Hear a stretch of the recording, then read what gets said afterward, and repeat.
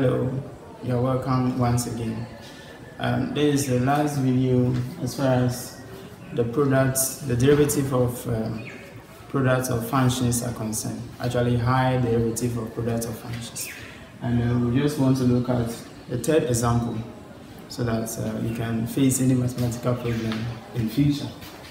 So what we're trying to do now is to find the derivative of this s cubed then x. So we are looking at differentiating this 100 times. Okay, so let's see how we do this. So 100th derivative of this particular function.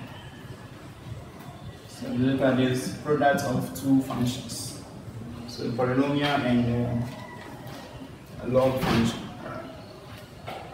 So doing this, we will call on Leibniz theorem of product of functions and say that this will be equal to, so we're summing up a lot of things. While r begins from 0 up to 100. So you have 100 combination r. Then multiplying the derivative of s cubed. So you are looking at the r derivative. Then times the n minus r derivative of, so we need to break the s, but we have to look at the nth derivative of the s and place it here, which we have done in one of our videos. So we just recall that will give us -1, n minus 1 factorial, then n to the power -1. So we have this. So this is how we set up the whole problem and we begin to solve. So the summation here means that we'll be taking term. So we have 0, then r moves to 1, 2, 3, and so on. It's so fascinating because as we move on, we realize that higher derivatives of this gives us 0. So we'll stop on the way and simplify. So let's go. R is 0, we have 100 combination 0. So we put 0 here. So 0 derivative, we are not differentiating at all. So we have s cubed here. And the 100th derivative, because this is 0, so 0 minus 100 gives us 100. So we have 100, so we put 100 here. But we'll subtract 1 from it, it gives us 99, which is odd. So the result gives us -1. Then this becomes 99 factorial, and so on. So this will give us -99 factorial, then to the s to the power -100. Alright, let's continue class. So add now from 0 it goes to 1. So our add is 1, so we put 1 here. And we're having 100 combination 1. So 1 is here means we differentiate this particular one once. So differentiating s cubed gives us 3s squared. So this multiplied by 3s squared. Add is 1. So we come here and if you subtract 1 from n, realize you're getting 99. But we come here. So we are differentiating this particular one 99 times. So it means that n at this moment is 99. We place 99 here. We subtract 1 from it, gives us 98, which means this place is positive. Then this way has 98 factorial. So we multiply this one by 98 factorial, then s to the power -99. Good. So plus add becomes 2, so we have 100 combination 2. Then if this place is 2, means that we'll differentiate this one 2 times. But after first differentiation, we have this. So if we continue from here, we're going to have 6x. So this multiplied by 6x. Okay, then we move on to this aspect. The add we are carrying along is 2. So we subtract from this one, we have 98. But when we come here, it is minus 1. So we subtract 1 from 98, it gives us 97, which makes this place negative. So you have the times negative 97 factorial. Now you have x to the power negative, so it becomes 98. Good. So last, let's move to the third one. Add is 3 now. So you have 100 combination 3, and so 3. This will differentiate this one 3 times, but the second derivative gives us 6. So another derivative of this gives us 6. Alright. So when we come here, we subtract 3 from this, we are having 97. And so 97 minus 1 gives us 96, which makes this place even and positive. Then we put that here and we have 96 factorial. Then multiply that x to the power negative 96. And so that I think my own is has to times 4. And then we can use 4 times 3 that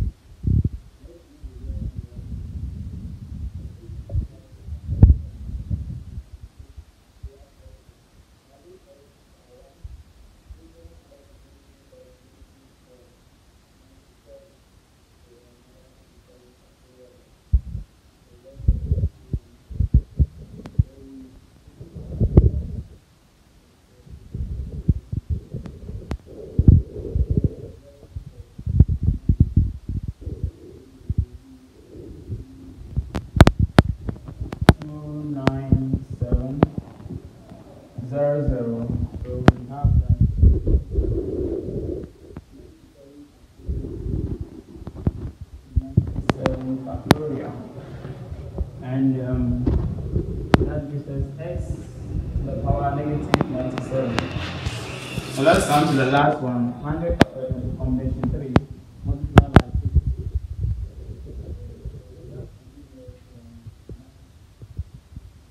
970 and then 200 and so you have 96 factorial and this actually multiplying factorial, then x to the power negative 97.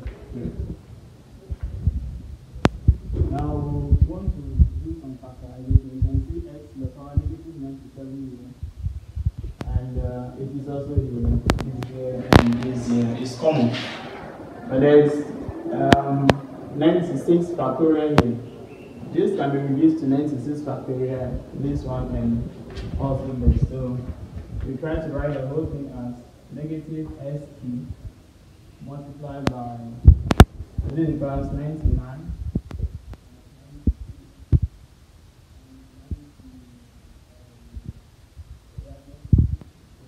97, then times, so we want to do times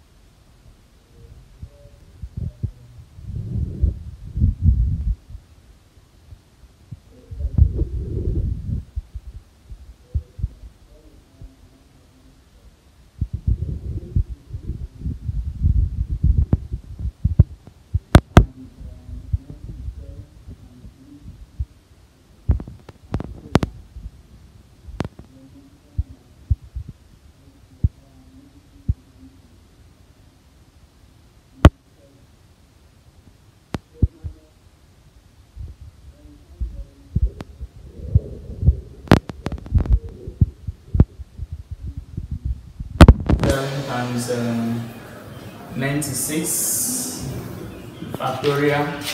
Then we have, what do you have here? X to the power negative 97, so 97 plus in the last look then 970,200 96 factorial x to the power 97. So let's see those that are common. This is common. This is also here. This also is here, and this term is here. So we now write everything as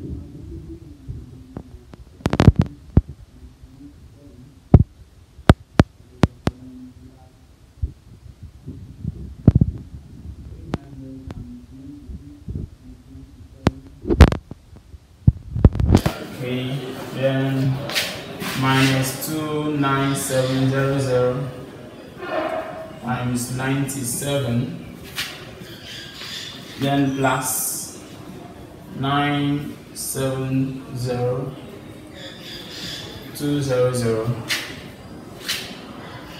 Okay, so we have all this one being multiplied by 96 factorial s to the power negative 97. So we try to simplify. So we multiply this, whatever we get, we add to this, subtract, then we add. So while we do that, we're going to have this place to be negative 941094, and this place gives us 2851800 minus 2880. 900, then plus 970,200, and all this they multiply by 99 factorial s to the power negative 97. Yep, so when we add all that we have there, and when added properly, everything here will give us 6. So multiply by 96 factorial x to the power negative 97. Okay. So this simplified will give us 6. Then multiply by 96 factorial multiplied by x to the power negative 97. So this gives us the 100th derivative of the function. You could also write it as 6 multiplying 96 factorial divided by x to the power 97. And this gives us the 100th derivative. The 100th derivative of this particular function. Good, so thanks very much for watching this particular tutorial. This is where we'll end today's video.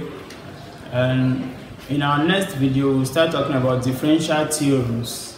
Okay, we'll talk about extrema and the rest. L'Hopital's rule and so on. So make a date with me so that we discuss a lot of things. Thanks very much for your attention. We shall meet again.